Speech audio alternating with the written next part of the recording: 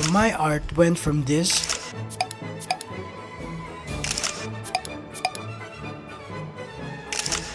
and now this. As you can see, most of my improvement happened only in the last 5 months. And I'm going to share to you the 6 things I did that helped improve my art. And they're not the usual art advice you will hear. 6. Draw in silhouettes. At some point, you gotta stop your over-reliance on the Loomis method and boxes and cylinders to draw figures. Stop it. Get some help. Don't get me wrong, they are still very important because they teach you how to see and interpret orientations. But these things also teaches you how to draw stiff poses. Try to learn how to draw in silhouettes instead. At some point, you as an artist, you need to learn how to think in boxes without actually drawing a box. Only then you can start feeling your poses when drawing figures. Let's take a metronome for example. A baby guitarist is gonna need a lot of help from a metronome to get his rhythm, but a big boy guitarist has already internalized the beat and will no longer need the help of a metronome. So now he can start playing the guitar with feelings because he is no longer constrained by the analytical aspect of playing the guitar. I know it's hard to internalize boxes and cylinders, but it will get a lot easier with the help of Squarespace. Just kidding guys, I'm not a big channel, I only have 400 subs, but you can help. It will get easier to internalize forms with the help of art tools. Yes, art tools, like the hand mannequin and the body chan. So if I'm thinking of a torso in this orientation, all I need to do is to position this thing on the same orientation, then copy the silhouette. With the box out of the way, I can now just focus on the V curves and the C curves of the figure. And so this example, I really debated putting in here because it turned into a bit of a fiasco with this little mannequin. But what this is, it's a Japanese mannequin that I got a few of them just to use as reference. I don't really use them, to be totally honest. Maybe this is not the best example to throw into this lesson, but I thought it would still be very useful just to see you can use a model like this and use it as just a bit of a guide for how to draw your own pelvis in space if it's a bit of a challenge. It's kinda goofy to see a body chan got this, but it's not flexible anyways, and doing this also helps you draw really difficult angles with ease. These tools are optional. There are free posing softwares you can use. You can even trace them if you want. You're not gonna have your art license revoked if you traced poses. Nobody cares how you made your art. People only care about the end results. Except the people from Twitter. They're gonna X you out from the list of legit artists if they found out you traced poses. Not kidding.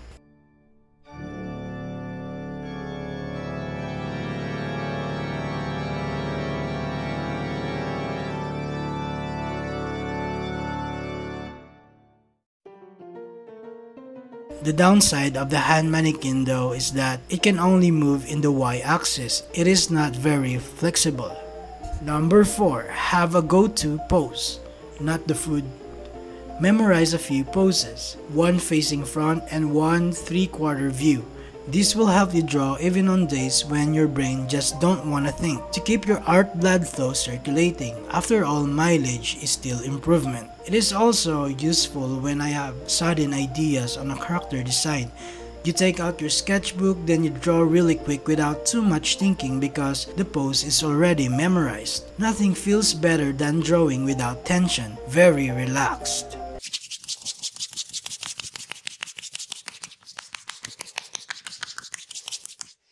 And this is also the first step towards drawing from imagination. Number 3. Create an OC. I know many of you already has an OC. If you don't have one yet, you should really find a way to have one. You're really missing out a lot, sadly.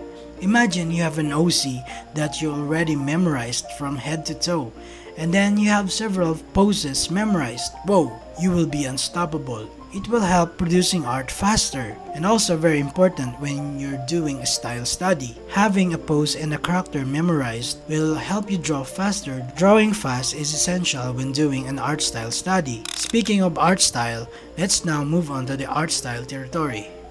Number 2. Embrace AI.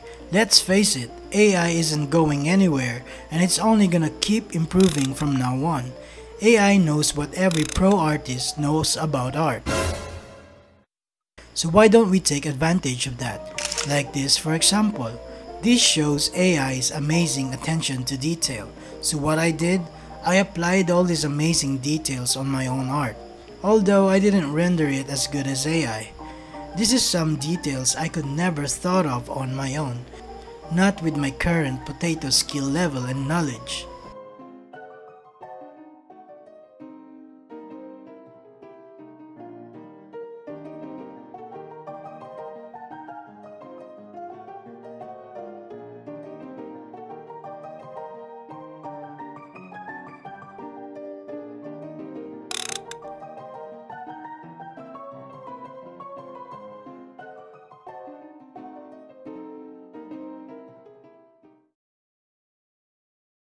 Number 1. Analyze your favorite artist's art style. If you notice, my improvements skyrocketed in March of this year. This was my art on February and this is my art in March. Somewhere in between Feb and March, I discovered a YouTuber named TPPO or Tipo. This is Ogun, or Mudare.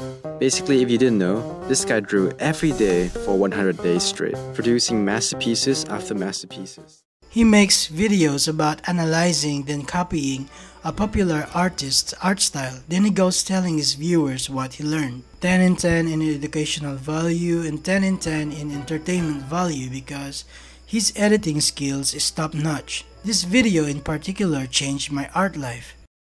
This is Mika Picasso, a Japanese illustrator most well known for her unique pop illustration style and works in some small projects such as Fire Emblem and also some indie VTubers. And here's the final outcome of this study.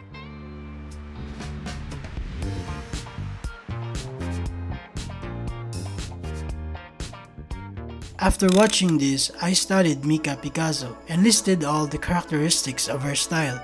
Then I came up with this.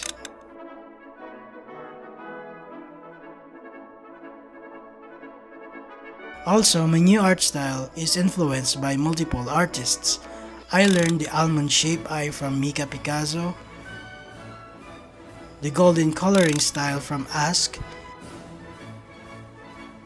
and the painting style is from someone who is not an anime artist, John Singer Sargent. I love how if you look the art from afar, they look like they were rendered solidly.